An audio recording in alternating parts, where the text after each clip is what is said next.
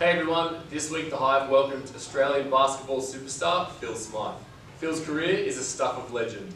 4 different Olympics, 5 World Championships, the inaugural winner of the Gaze Medal. Check out the highlights of his coaching seminar and his 2-day elite clinic about building a better player.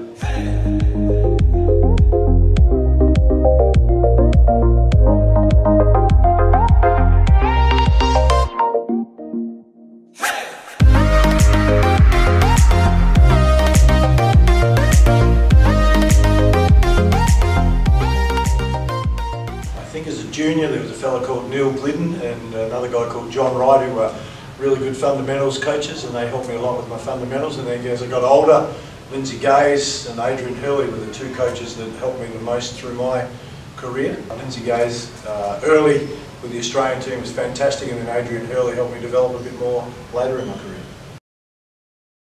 Luke Longley is the best player I've ever coached. I think Luke is the best player Australia's ever produced. Like Andrew Gaze, we talk a lot about Andrew because he was so dominant here in Australia. Luke played his basketball overseas in the NBA with the Chicago Bulls, so we didn't get to see Luke as much as we'd like, but he was the dominant player. Mark Bradke was outstanding. A fellow called Larry Senstock was a superstar for his size and what he had to do. Wow, it's a tough question. I think there's too many to single it down to one guy. You know, Marshalinas and Sabonis from Lithuania, Petrovic and bloody Divac from Yugoslavia, Croatia, they were pretty tough. There's just too many of the guys. Oscar Schmidt from Brazil.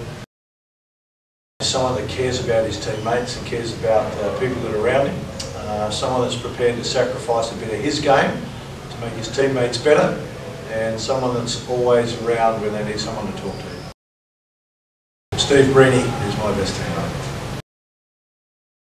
What is different is the speed of the athletes. They're bigger, they're faster, they're stronger. Whether they're more skilled or not in some areas, they probably are.